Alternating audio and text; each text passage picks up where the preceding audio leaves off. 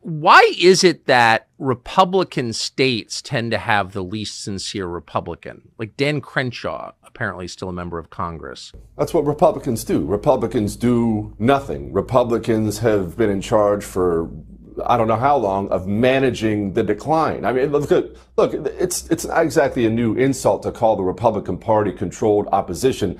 The Dakotas are so red, it's crazy. They could have somebody to the right of me if they wanted to, but they don't. Well, I saw him on Fox last night. Oh, just gag me with a fork. It was a complicated process, and I think it's not an easy situation for any speaker. I think he's doing a very good job. He's doing about as good as you're going to do. What's going on, everybody? I'm excited for today's episode. I got about 10 clips, and I get excited when I see Republican media hosts telling the truth, the real truth that most people won't tell you. And I'm super pumped because I saw Jesse Kelly's segment on Tucker Carlson's show, and I thought it was fantastic. He called out Republicans in red states, not just blue states, for hiring horrible Republicans. He said that he thinks the Republican Party's controlled opposition, and him and Tucker went so far as to say that even Donald Trump fell short. And I love when they put pressure on Trump and the Republican Party, because that's the only way we're ever going to win if it truly is controlled opposition. Let's look at it. I got 10 clips. Give me a thumbs up in the comment if everything sounds good. Dream Rare Podcast. I have a great show in store for you today. I'm pumped. Hopefully you are too. It's the Dream Rare Podcast. Welcome to the show. The way to get the news at the desk or on the road. Let's go. God is great and success in our control. The world is crazy, but we get better from obstacles. What's going on, everybody? We got Wilmar, Dan, Bogdan, David, Calypso. We got Marla. Appreciate y'all. Everything looks good. I'm not going to read comments. If you want me to read a super chat, you got to wait till the end because I got a lot of clips and I got to focus. Also, I have a confession. I quit coffee for a while. I was just drinking lattes. I was like, I was getting a little too addicted to caffeine, drinking it twice a day, way too much coffee, not drinking enough water. I switched to lattes and I'm back on the coffee and it feels good. It's like a crackhead when he stops smoking crack and then he starts again and it's like doing it that first time. That's a bad example. Think of another drug. But anyway, I've never done crack. I'm just saying it. I imagine that you get it. I'm sorry. I'm talking too much. But long story short, I'm back off the coffee and like for a while I didn't even feel it. I'm like just drinking so much caffeine. Now I'm pumped up. It's like my second day back on that E. That's short for coffee. Anyway, it's enough of that. Let's get into the segments. I got about 10, 11, 12 clips, most of which I agree with. A few I disagree, but that's okay. That's healthy in a fake democracy republic or whatever they call it. Let's get into the clips. Jesse Kelly goes off on Tucker Carlson and says, the Republican Party, they do nothing. That's their job. They're controlled opposition. Strong agree. Let's look. That it's already being destroyed. It just looks dirtier than it did 2 years ago because it is. So why has he done nothing? Like, what's his excuse? He's a Republican. That's what Republicans do. Republicans do nothing. Republicans have been in charge for I don't know how long of managing the decline. I mean, look, it's not exactly a new insult to call the Republican Party controlled opposition, but let's be frank, that's exactly what. That's right. I agree. I'm going to play more clips, and then I want to react to what Tucker said and what Jesse said, but let's play the two clips that connect to that. I got to chop them into short ones or else sometimes I get copyright strikes. Even Joseph Stalin allowed an opposition party. A lot of people don't realize this. He allowed, encouraged, and in fact funded an opposition party to give the people of the Soviet Union an illusion of choice. Oh, no, these guys are against me. Wow, it's pretty scary, but somehow they never end up accomplishing any of their anti-Stalin.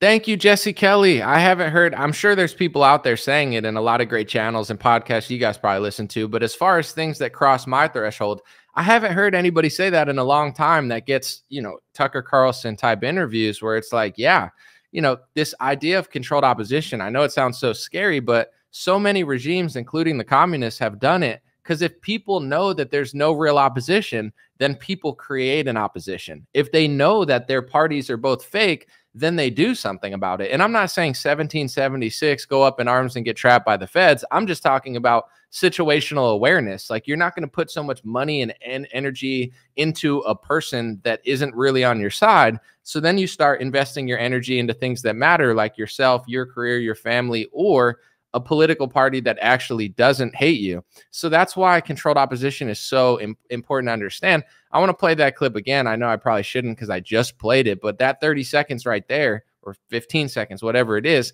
the exact concept that people need to understand. This always happens in tyrannical governments. And in America, Mike Johnson and Nancy Pelosi, there's virtually no difference. Like, they're going to give $100 billion. They're going to spy on you. He's apparently spending more money on his omnibus bills than even Pelosi did. They're not even economically conservative at all. They're borderline communist in the Republican Party, and people don't want to face it because they think that Donald Trump's going to come wipe their poo-poo butt. It's like, understand this concept. God bless you guys. I'm not trying to be condescending because I know a lot of people here get it. We got a smart crowd, but there's some not so smart people in the crowd. Let's be honest. It's like a concert and everyone's acting right and one person gets drunk. They're not all winners here, but in general, like, this concept is so important. I don't understand why Republicans don't want to face it. Even Joseph Stalin allowed an opposition party. A lot of people don't realize this. He allowed, encouraged, and in fact funded an opposition party to give the people of the Soviet Union an illusion of choice. Oh, no, these guys are against me. Wow, it's pretty scary, but somehow they never end up accomplishing any of their anti-Stalin goals. Oh, we got to fight the communists, folks, and we got to save the economy by blowing up the economy, printing trillions of dollars, and then running around selling pharmaceutical vaccines like Bill Gates on steroids. Whoa, that was just a mistake. I didn't know. I trusted the wrong advisor. Oh, trust the plan. Oh, my gosh. Let's listen to one more clip. We're constantly told the Republican Party is going to fight for us and protect the border, and we'll cut your taxes, and we'll be pro-life, and we'll protect the family. Yet none of these things ever seem to materialize. They all talk about it during election season. I'll build the wall. And then you get there and you get 25 feet of wall and a bunch of excuses. Greg Abbott, look, that's his excuse. He's a Republican. That's what they all are. That's why I'm an anti-communist. All right, so I want to say this real quick because the first thing Tucker was talking about, I don't have the whole interview, but I suggest you go watch it on Tucker Carlson's Networker's Twitter. It's a great watch, 20 minutes, it's very fantastic. With that being said, Tucker was talking about him going to Texas recently and seeing how dirty it's become. Don't get mad at me because I'm not a, liberal state supremacist or whatever you want to say, like, because I live in California that I think it's so much better. But what I will say is anytime I talk to Republicans out of state, they always say like, oh, I live in a red state. How do you live in a blue state? And it's like, listen, I've been to Dallas. I've been to Austin. I've never been to Houston. I don't want to go. Like, it's not like all of red states are thriving. And I don't say this from competition from a blue state. I'm just being honest. I know people that I was friends with in conservative media. They got a job in Fort Worth and they're like, oh, Fort Worth is the more conservative area of Dallas. Both of them got their car Cadillac converter jacked from them in Fort Worth. So they were getting robbed in Texas. The Texas cities are getting crappier. Austin's getting dirtier and more disgusting. I'm not blaming all Republicans for that, but this idea that because I live in a Republican state, that my state's protected from all this degeneracy, it's simply not true. And with demographic shift, which you're not supposed to talk about, Texas went from a solid red state to almost a swing state, and it's eventually going to go blue just based off of math and statistics, which are, of course, deemed racist. But it's like, I like that he's talking about that because when I've traveled the country, not everywhere, but, I've been South Dakota was nice. I've been to like really cool places. But even in the cities in the blue areas, it's not like perfect. Sometimes it's good, but, there's a lot of trash and crime in the cities in red states as well. And I'm not saying that it's your fault, but as the governor of Texas, it is worth paying attention to. But as Jesse and Tucker were suggesting, are they even trying? And this is, before I play the next clips, this is the question that a lot of people ask themselves in the Republican Party. They don't want to believe that somebody like Donald Trump isn't trying, so they have to justify every move. It's not that he sold out to the donors. It's that he made a mistake. It's not that, Fauci tricked him or, it is that Fauci tricked him. It's not that he sold out to the pharmaceutical industry. When you look at reality, it seems like the Republican Party's just selling you out and, working for the donors. But for some people, that's too hard to believe. So they're like, no. They're trying, they just keep falling short. And it's like, I don't believe that. I agree with what Jesse Kelly's saying. Obviously, I think they're completely controlled opposition. And I think that the solution to this issue is knowing that it's happening. If everybody acted this way and called it out, they wouldn't be able to do it. But they constantly are like, look at the left. Oh, we got to pass a law for a safe space. That's how they get you. Anyway, I like the fact that Tucker and Jesse Kelly, they went in on Trump a little bit too. And they said, not only did he not really build a secure border, but also he switched his policy at the border. And I have a lot to say about this because it did happen. When the media pressures Trump or Democrats pressure Trump, whether it's on bump stocks or the border, he always flops like a New York Democrat and caves for them, and they still hate him. If he wins again, make sure as a fan or a voter, don't let him cave on every policy, because then there's no point. Insult or don't insult, I don't give a crap if people are. Sorry, I don't think that's the right one. Let me see. 1, 2, 3. I think this is it. My bad. Yeah, and let's just be honest. I mean, obviously, I'm fervently rooting for Trump over Biden for many, many reasons. But Trump was president for 4 years, and he didn't even build a defensive border wall.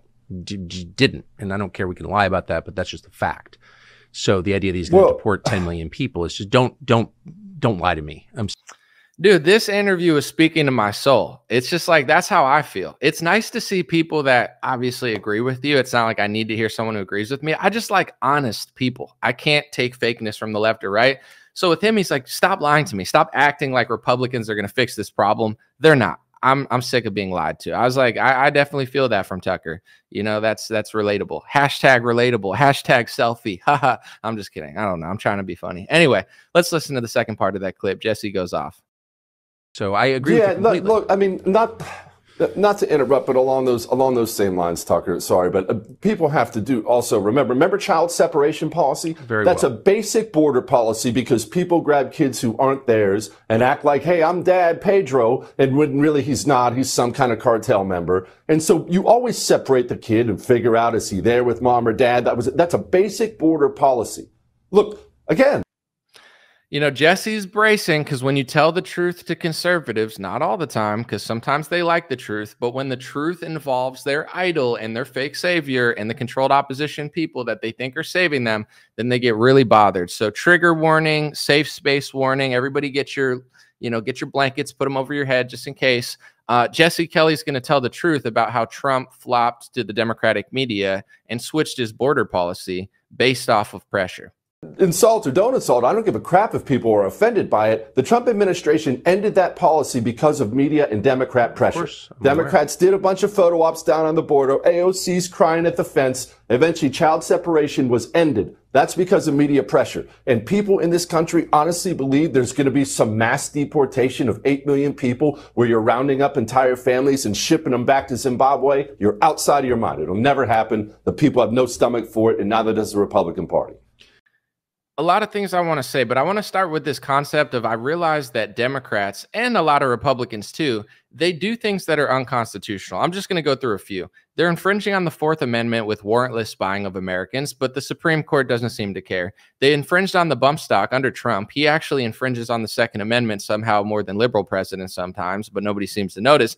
The Supreme Court is working right now to overturn that because it's unconstitutional. But if you do things that are wrong and against the courts, it seems like sometimes they don't care. And other times it takes them 4 to 8 years to fix the problem. So with mandates and lockdowns, how constitutional are these things? We'll never find out, because by the time the Supreme Court gets to them, it's already too late. So it seems like that's the Democrat method, is they just do stuff, whether it's right or not. The Republicans have no answer to it. So, you know, on that note that he was saying of like, do you think that Republicans are going to deport everybody? My thought, like, one of the only reasons I want to vote for Trump, I think should be a lot of reasons, but I don't really think he's real opposition. So the one reason that's probably most important to me, that I think that Trump is different than Biden, is the border. I think Trump will flip the border policy. I think that he'll do a better job than Biden. But the problem is Biden lowered the bar so low. They've done such a piss poor job at the border.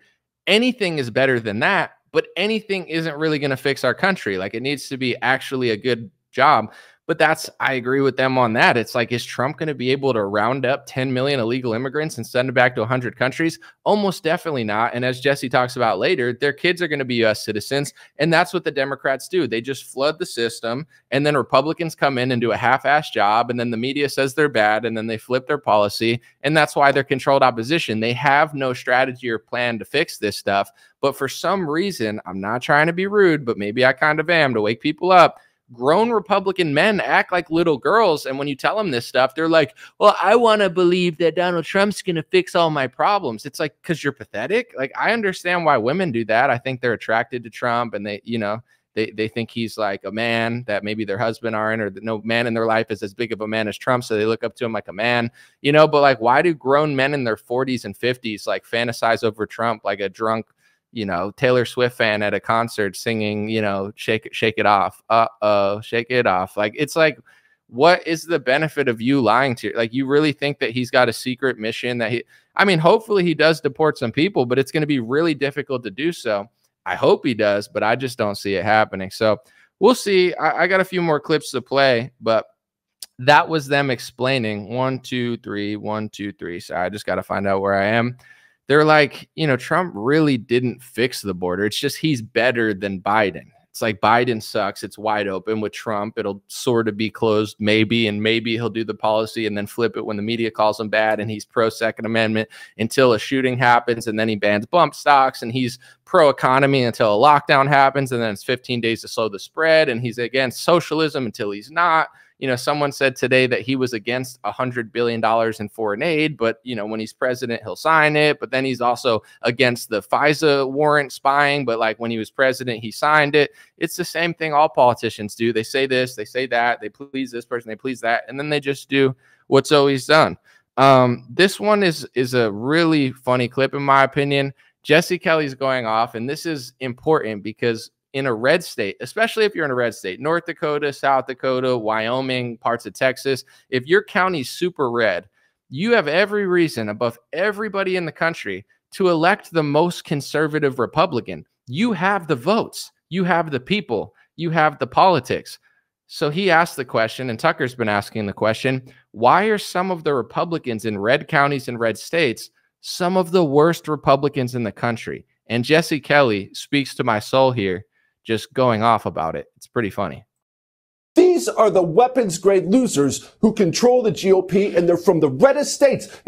Susan Collins is understandable, Tucker. Sorry to get all fired up. It's understandable. She's from Maine. It's from a blue state. Of course, we're going to get some wishy-washy, mealy-mouthed dork from that kind of state. From the Dakotas? The Dakotas are so red, it's crazy. They could have somebody to the right of me if they wanted to, but they don't. Well, I saw him on Fox last night. Oh, just gag me with a fork. I love that clip. The longer one's even funnier, but it's so true. And it's not a competition. Like, yes, San Francisco sucks. Los Angeles sucks. Austin, Texas also kind of sucks in my opinion, but state taxes suck. I'm not trying to act like Democrats are good. They suck. Democrat governors are terrible. But if you live in a red state, in a red county with like 60 to 90% Republicans in your county, why aren't you electing the most conservative Republicans? Why are you guys getting scammed? Like Lindsey Graham. I know South Carolina isn't completely red, but it's like, why is Lindsey Graham winning in that state? Why is Dan Crenshaw winning? Like, who are these people? But it's because all you have to do to trick a Republican, especially the boomers that are squandering their red states and turning them into blue states, they can't see past like a Trump with a cowboy hat, or like Lindsey Graham on Fox News, or like Dan Crenshaw with the eye patch. It's like, that's all you have to do to trick these people. And then they elect these horrific Republicans and they don't even realize that they're doing it. Tucker asked the question about Dan Crenshaw. Everybody knows Dan Crenshaw's a phony. Everybody. Yet, not the county he's a part of. They can't replace him with a better Republican. The whole world knows he's a phony, except for, I guess, Joe Rogan has him on all the time, or I don't know who's telling you that this guy's not a phony. Everyone knows. Every like high-level Republican account that I follow, even the dumbest ones know that Dan Crenshaw's a fraud. The whole world knows that, except for his district. They apparently think he's a cowboy patriot that's fighting for their freedom. Even Tucker knows. Why is it that Republican states tend to have the least sincere Republican? Like Dan Crenshaw, apparently still a member of Congress from the state of Texas, who is zero interest in the U.S. border. All his interest is in the Ukrainian border, the Gaza border. How does a guy like that get elected in a supposedly Republican state? Not trying to point fingers, but it's like anytime I talk about this stuff, people are like, oh, How do you live in California? We live in Texas, the state that almost elected Beto O'Rourke, the state that went from like 30% Republican victories to 4% margins, the state that elected Dan Crenshaw, the state that is letting Austin, Texas fall apart, the state that let Dallas and Houston go from Republican cities to Democrat cities, the state that my friends moved to the nice area of Fort Worth and got their cars jacked and their Cadillac converters stolen. I'm not saying that blue states are good. They're not. They're horribly run. The cities are trash, but it's about community and localization. And also, it's like if you ignore all these problems and vote for Dan Crenshaw and watch Fox News and put on a Trump hat, you're just as responsible for the collapse of the country as a liberal. You're buying into the false opposition. And it's not to say to be hopeless. It's not hopeless to look at reality. Like hopeless is ignoring basic math and demographics and science and history and reality. And then your kids grow up in a country that's a shithole. And you're like, why did that happen? Well, yeah, of course, it was partially the left and the Democrats. But if Joe Biden brings over 10 million people and Donald Trump deports under 1 million, do the math. 10 million minus 1 million is 9 million. That means Democrats got 9 million people here that weren't citizens, you know? And that's like the math of the Republican Party. It's like Democrats do 50 messed up things, Republicans take back 2, and then they do 20 messed up things and then tell you that they're not doing them. People like Mike Johnson, he's really not better than Nancy Pelosi. Like in some ways, I guess he's obviously better than Nancy Pelosi. And Nancy Pelosi, in my opinion, is a witch. But in general, can I say that, or is that hate speech now, calling people witches? I'm not sure. But anyway, like Mike Johnson's horrible. And this is what Trump has to say about Mike Johnson. I'm skipping around, but I can't help myself. Mike Johnson, the guy who spends more money than Pelosi on an omnibus, sells out our domestic warrantless spying so they could spy on U.S. citizens that are innocent, and wants to pass $100 billion in foreign aid. This is the opposition leader that's supposed to be fighting the rhinos. We're getting along very well with the speaker, and I get along very well with Marjorie. We have a speaker. He was voted in, and it was a complicated process, and I think it's not an easy situation for any speaker. I think he's doing a very good job. He's doing about as good as you're going to do, and I'm sure that Marjorie understands that. She's a very good friend of mine, and I know she has a lot of respect for the speaker.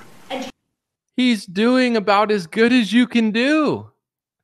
That's Trump's role. Is no offense, I like Marjorie Taylor Greene, I've met her, but I believe Trump looks at Marjorie Taylor Greene and people like Matt Gaetz as dumb little dogs. And it's like the second the dumb little dogs are like, Mike Johnson's corrupt and he's selling out the country, Trump goes, I like you, Marjorie, but he's doing a really good job, okay? He's doing the best he could do. He's doing the best, okay? And then it's like, bark, bark, bark, bark, bark. He's there to silence the actual opposition in the Republican Party that would do something about it and basically tell you to shut up and treat you like an animal. And then most of them bark because that's what they do. And,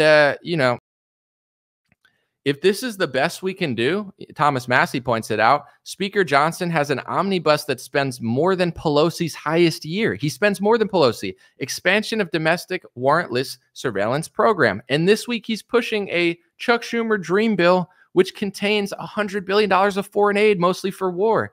And this person, Natalia, on Twitter said, we can vote our way out of this. Wait till next election. And for those listening just on audio, it's a picture of Patrick Starr with a board or a plank bolted to his head trying to walk through a door. And the plank keeps hitting the door because it's like he doesn't fit, but he doesn't get it. So he keeps walking in with the sideways plank on his head over and over and over and over again. And that's Republican voters until they wake up to the reality. If a good job is worse than Nancy Pelosi, it's not a maybe, it's a definitely. The Republican Party is controlled opposition. They're not even pretending to try. They just have Donald Trump, the vaccine circus clown, ringleadering all the real opposition to make them be fake opposition. Like, calm down, Marjorie. I know that Speaker Johnson's doing just as bad as Pelosi, but he's doing a good job. He's a friend of mine. Yeah, I get it. I know what's going on. Trump and Mike Johnson are controlled by the same people. Trump and Mike Johnson are controlled by the same donors. So, of course, he's doing a good job if your job is to sell out America and pass domestic spying bills. But if you care about America, then he's not doing a good job. But what people don't realize is the people that they're working for and the donors that they're working for, they're not trying to do what you want them to do. They get people like that. Politicians are professional middlemen. You get these guys to talk to this, talk to that, say this, say that, wear a cowboy hat, hug an American flag, and get all the dingbats in the audience to think that they stand for you. But follow the evidence. It's so obvious. But anyway, real quick, 1, 2, 3, 4, 5. I want to play these clips because Jesse Kelly said some really interesting stuff about Joe Biden importing tens of millions or millions of illegal immigrants, and how the Republican Party, there's no way that they're going to deport all these people. Because I know the dream of most Republicans, not all, but most, they're like, oh, Trump's going to get in and he's going to deport all of these people that Joe Biden's importing. I don't see it happening. I mean, that would be interesting, but I don't think they have the capabilities or the balls or the desire to do that. So I agree with his take here. The country is being undone now, and it cannot be reversed. What's happening right now? I want everyone to understand this. Let's say everyone gets their wish, and Donald Trump beats Joe Biden in November, and woohoo! You cannot possibly, it's not humanly possible to deport this many people. If Joe Biden's going to bring in 10, 12 million people, almost all of them will be here permanently, and all of their children will be American citizens. People will be like, oh no, that's hate speech. You're just being hateful. You just hate Donald Trump. You just hate Trump. It's so hateful when you tell me things like that. It's like, yeah, that's like someone telling you that Reagan doing amnesty was going to turn California blue forever, which happened, by the way. And you're like, yo, if Reagan does that, California's going to be blue for the next 50 years, which it has been. And they're going to be like, oh no, you're just being hateful. I like him. Of course you like him. He's an actor. He's good at acting. Donald Trump's a cool guy. He's good at being cool. I don't want to hear that. It's not my whole dreams. I'm going to sit down and imagine Donald Trump coming to my house dressed as Rambo and saying, it's time to trust the plan. It's like, grow up. How is that hopeful? That's like embarrassing. It's like, you know, it's like someone in a furry costume where it's like they're not showing up to work. They're not paying rent. They're doing drugs. They have no money. They're about to get kicked out. And they're going to furry conventions to dress up as an animal, all furry, and make love to people. And you're like, yo, maybe it's time to like stop doing that and like, you know, do something so you don't get kicked out of your apartment. And like, oh, you just have no hope. You have no hope. It's like, no, I'm just not like, that's all you know is cosplaying, fantasizing. Like, there's never a moment to live in reality now. Anyway, here's the next clip. Hopefully. Wait, no. Is this it? And there's not going to be some mass deportation, no matter what people say on the campaign trail. The American people have no stomach for that whatsoever. Even if they think they do right now, it would be one video of a little boy crying as mommy gets thrown in the back of a paddy wagon to be.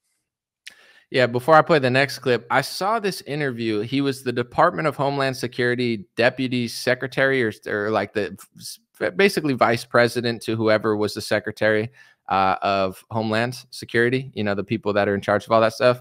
And he said he was there during Trump. He said, you know, it actually was Donald Trump himself who told us to call off deportations. Like Trump would hit up the people that were deporting illegals and be like, stop doing that. It doesn't look good for me. Trump is a New York Democrat liberal who is so vain and so arrogant that he cares more about what liberal billionaires think about him than what his own base thinks about him, because he knows you guys are pathetic and you'll just like lick the dirt off his shoes and say it's Willy Wonka's secret chocolate. So he doesn't respect you. It's like the whole time he's in office, he's trying to please Big Pharma. He's trying to please Bill Gates. He's trying to please his liberal friends. They say something mean about him in the news. He calls off deportations because he doesn't want to look mean. And it's like, that's the guy that's going to deport 10 million people, the guy that couldn't even deport 200,000 without feeling bad about it.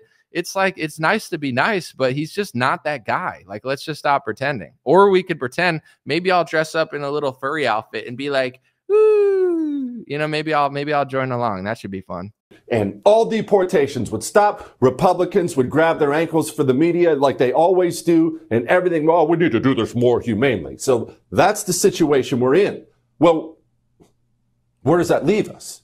Where it leaves us is you can decide to challenge the federal government at a state level, or you can lose your country. There is no third direction. Illegal immigration on this level will sink America in the same way. It doesn't matter how big or powerful a boat is. If it takes on enough water, it will go down to the bottom of the ocean. So Jesse's theory, I listened to the whole thing, is like, you got to do it on a state level. And he made some interesting, compelling arguments. He said, when Democrats want to do something on a state level, like, think about all the stuff they did during lockdowns. They did so many things that aren't technically constitutional. They're not democratic. They just straight tyrannical. They use tyranny for the wrong reason. It's like Republicans will be communists, socialists, fascists, and authoritarians when it comes to pharmaceuticals and lockdowns. But as soon as it's like, use your power to do the right thing, all of a sudden Republicans are Ron Paul. They're such frauds. They're Ron Paul, they're anarchists, they're libertarians when it comes to doing the right thing, but they're communists, socialists, and fascists and authoritarians when it comes to doing the wrong thing. They're like, I have no problem. 15 days to slow the spread's not a constitutional thing. Getting all the governors to do this and declare emergencies, that's not in the Constitution. Even Sweden stayed open. Sweden's constitution said that they couldn't do that, and Sweden stayed open. And Donald-controlled opposition Bolshevik Trump told Sweden to lock down. That's Trump's role. It's like, if a European country stays open, Trump's like, shut down. You know, if Marjorie Taylor Greene wants to do the right thing, Trump says, sit down, dog. You know, not literally, but it's just like, that's his role, is to push the opposition back down to not do anything. Like, it's just like, trust my plan of selling you out. How about not?